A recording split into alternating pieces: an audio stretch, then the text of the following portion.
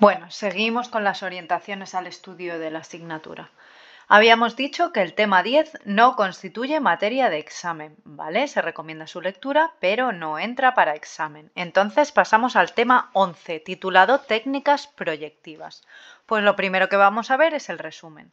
En este capítulo, tema 11, técnicas proyectivas, se describen las técnicas proyectivas, entendidas como instrumentos sensibles para revelar aspectos inconscientes de la conducta, que permiten provocar una amplia variedad de respuestas sin que el evaluado tenga conocimiento de la finalidad de la prueba. De ahí que se las considere enmascaradas.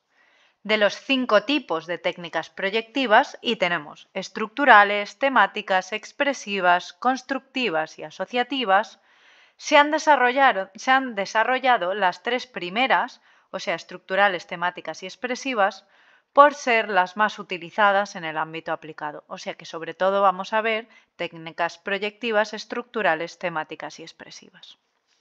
En primer lugar, se explican las técnicas estructurales que poseen un material visual escasamente estructurado y el evaluado ha de darle una estructura. El instrumento más representativo de esta categoría lo constituye el test de Rorschach, que es famosísimo, ¿no? A través del cual se puede obtener abundante información sobre los aspectos cognitivos de la personalidad, los estilos para enfrentarse y responder a las situaciones de un individuo. Se resalta su utilidad en las áreas clínica, laboral, educativa, social y legal. Se aportan indicadores de trastornos mentales y del comportamiento con el análisis de los resultados obtenidos en el test. En segundo lugar, se exponen las técnicas temáticas cuyo material visual, con distintos grados de estructuración, ocasiona en el evaluado distintas emociones y recuerdos y debe elaborar una historia argumentada. Se desarrolla el test de apercepción temática para adultos y el CAT, ¿vale? Y el test de pata negra para niños, ¿vale? Estos serían técnicas temáticas. En todos ellos se alude a la importancia que tiene el análisis del contenido de las historias narradas para su interpretación. En tercer lugar, se describen las técnicas expresivas o test gráficos. Estos test proyectivos utilizan el dibujo como medio de expresión. Se expresa mediante esta tarea lo que se ha percibido o percibe, lo que se imagina o desea, siempre de una manera personal y desde la intimidad. Son muy útiles sobre todo para los niños, al ser sencillos, rápidos, fáciles de aplicar y económicos. Además, no requieren necesariamente de comunicación verbal.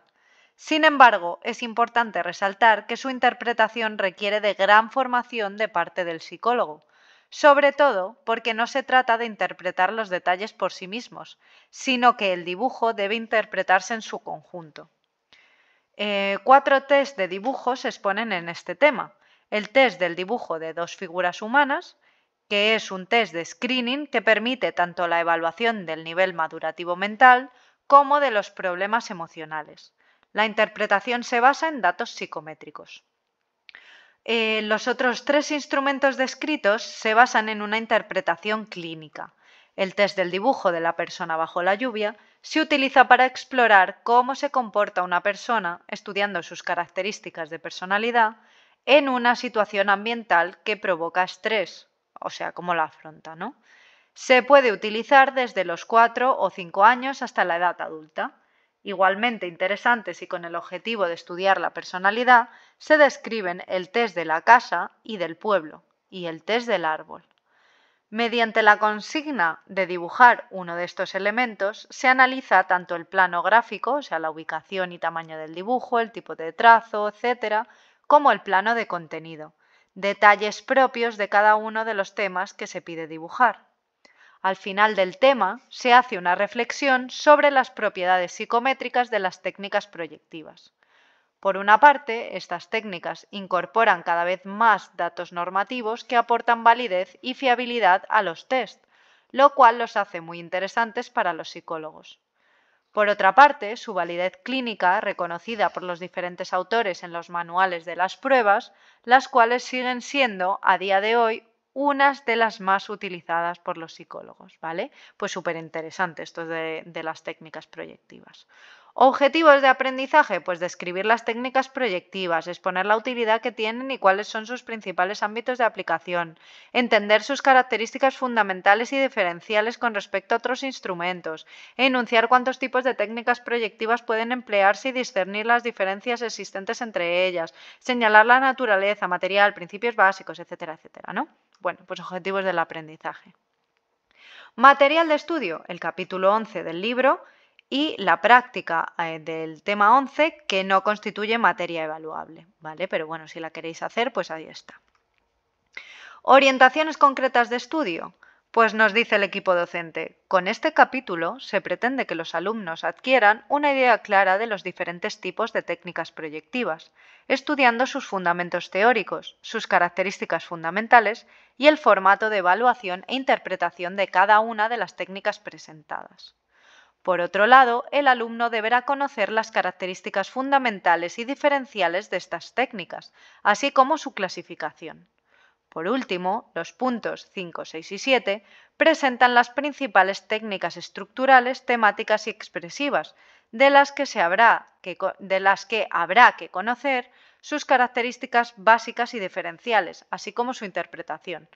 Aunque es importante conocer las áreas de aplicación y los indicadores significativos en los trastornos mentales y conductuales en los que son aplicables dichas técnicas, no serán motivo de evaluación, por ejemplo, ¿vale? Con el test de Rorschach en apartados 5.1 y 5.2. Luego, respecto a los contenidos para la evaluación continua, pues tenemos actividades multimedia, ¿vale? Nos manda a ver el programa de vídeo sobre las técnicas de Rorschach, ¿vale? Dime qué ves y te diré cómo eres. Pues muy interesante, ¿vale? Además te dice, los contenidos multimedia correspondientes al tema 11 serán evaluados en el examen a través de las preguntas de la PEC. O sea, esto hay que verlo sí o sí, ¿vale? Entonces le clicas al link y ves el vídeo. Bueno, seguimos. Si seguimos, nos pasamos ya al bloque 3, por cierto, ya hemos terminado el bloque 2 y pasaríamos al bloque 3, sobre evaluación psicológica aplicada en áreas y contextos. Y de aquí el primer tema es el tema 12, ¿vale? El tema 12 se titula Evaluación psicológica aplicada en las áreas de desarrollo y la inteligencia. Bueno, pues lo primero el resumen, como siempre. Como habrá podido observarse en el primer capítulo de este manual, una de las principales áreas de la evaluación psicológica es la del desarrollo y de la inteligencia, motivo por el que el presente capítulo se inicia mostrando los avances y principales teorías aplicadas a estos campos.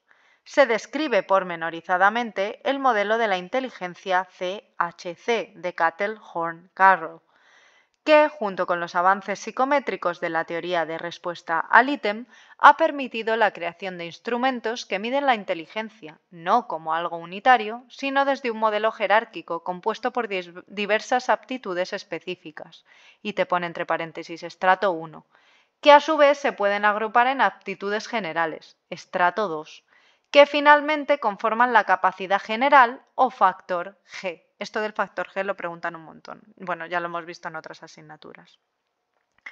Vale, se presentan los principales instrumentos de evaluación del desarrollo y la inteligencia, en los que se ha utilizado el modelo sobre las aptitudes cognitivas CHC y o la teoría de respuesta al ítem, o sea, la TRI, en su creación, revisión, adaptación o tipificación española, agrupándolos en función de que evalúen el desarrollo o la inteligencia y de su administración individual y o colectiva. También se especifican las pruebas clasificadas en la categoría profesional C, que además de ser de aplicación individual, requieren una elevada formación, preparación, entrenamiento y experiencia para su administración. Y los test clasificados en el nivel B, que además de administrarse colectivamente, exigen conocimiento sobre la teoría de los test y métodos estadísticos. ¿Vale? O sea, C, aplicación individual, requieren mucha formación. Luego tenemos B, que se administran colectivamente, exigiendo conocimiento sobre teoría de los test y métodos estadísticos. ¿Vale? Diferencias. Bien. Este manual representa una continuación del anterior al describir las pruebas más representativas de evaluación del desarrollo y de la inteligencia, creadas o adaptadas desde el modelo CHC, y aquellas que evalúan inteligencia social y emocional. A su vez, incluye en la parte online del mismo el bloque temático sobre evaluación psicológica aplicada en las áreas del desarrollo y de la inteligencia del anterior manual. Los objetivos de aprendizaje, donde puedes sacar ideas de qué te van a preguntar en el examen. Material de estudio, el capítulo 12 y el ejercicio práctico del tema 12, que no es materia de examen. Y ya vamos a ver las orientaciones concretas al estudio, ¿vale? Y luego los contenidos de evaluación continua, que tampoco serán evaluados en el examen, pero está bien ver las actividades multimedia. Bueno, lo primero, orientaciones concretas de estudio. Una de las principales áreas de la evaluación psicológica es la del desarrollo y de la inteligencia. Así pues, el alumnado deberá conocer la evolución del concepto de inteligencia y las principales aportaciones de la teoría de Cattell-Horn-Carroll y de la teoría de respuesta al ítem, TRI. Sobre los test de evaluación del desarrollo de aplicación individual o sobre los test de evaluación de inteligencia de aplicación individual y colectiva, es importante conocer sus ventajas, la población y contextos a los que van destinados, así como adquirir una valoración crítica y comparativa entre los mismos. No es necesario saber el número de ítems de que se compone cada test, ni las puntuaciones que se obtienen en los mismos. Por ejemplo, escalares, puntuaciones compuestas, percentiles, eso no, ¿vale? Bueno, y luego los contenidos de evaluación continua o las actividades multimedia o recursos multimedia los tenéis ahí también, ¿vale? Los 3 demos resumen. Pues bueno, está bien verlo. Si tenéis tiempo, realmente esto, vamos, es genial. De hecho, a mí me parece de lo más interesante esto, ver los recursos multimedia, más que toda la teoría otra vez. Pero bueno, no entran a examen. Así que ya quien quiera que los vea. Os voy a subir este vídeo porque ya quedan el 13 y el 14 que los voy a subir en otro vídeo, ¿vale? Que no se haga muy pesado. Mira, 11 minutitos y sabemos de qué va el tema 11 y 12.